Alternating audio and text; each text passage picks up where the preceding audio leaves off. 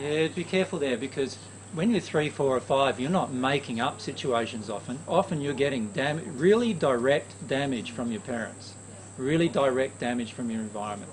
But we interpret it. I mean, well, of course, there is no other way to interpret it. There is no other way. Like, if you're sexually abused at the age of 3, is there another way to interpret that is loving when you're actually physically in pain, being abused? You have all this shame and anger and rage being dumped on you right at that moment.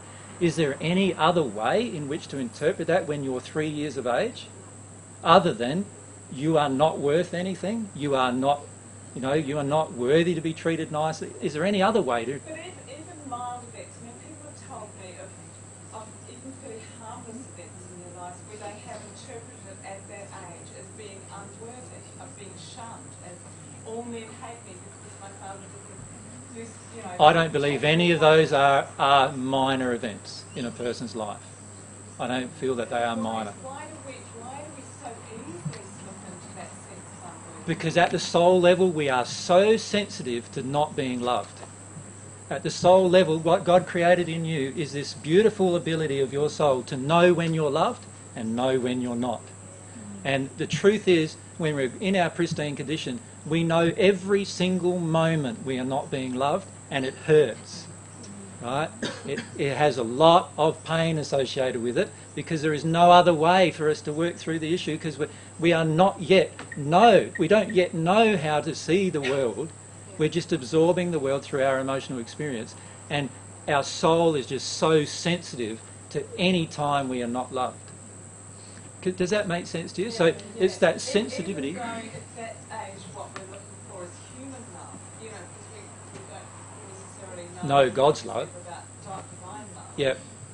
But God put this seed of natural love in us that we automatically know right from the moment of incarnation what love feels like and what the opposite of love feels like, right? And so whenever we're treated not lovingly, this automatically creates these emotions inside of us of unworthiness, unwanted, and all these other types of emotions.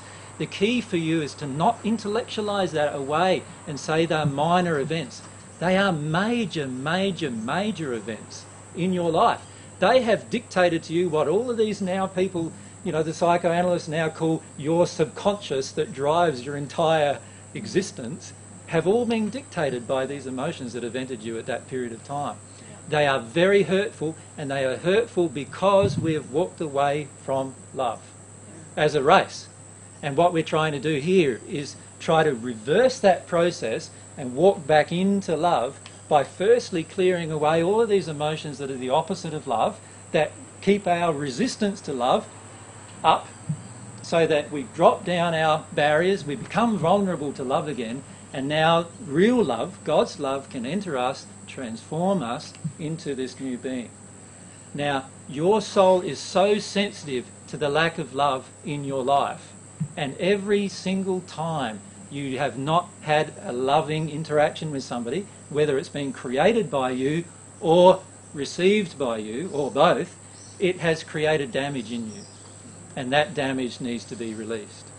Does that make sense? Yeah.